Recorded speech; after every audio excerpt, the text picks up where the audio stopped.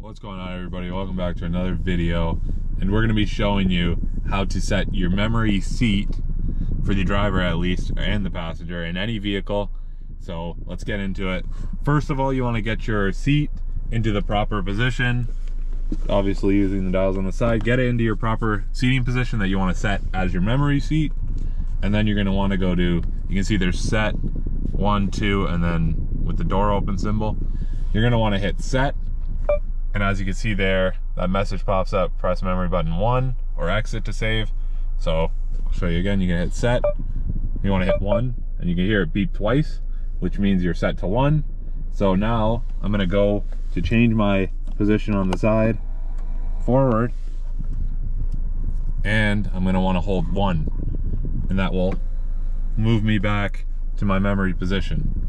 So that is for 1, and the same goes for 2. But then there's also this little door icon. So as you're getting out, if you want your seat to either go forward or back, you could do the same thing with set and then hit that button. And I have mine set for a little bit farther back just to give me more room to get out. But that will pretty much wrap up this tutorial on how to set your memory seat. It's pretty easy, but it's a lot of people don't know how to do it.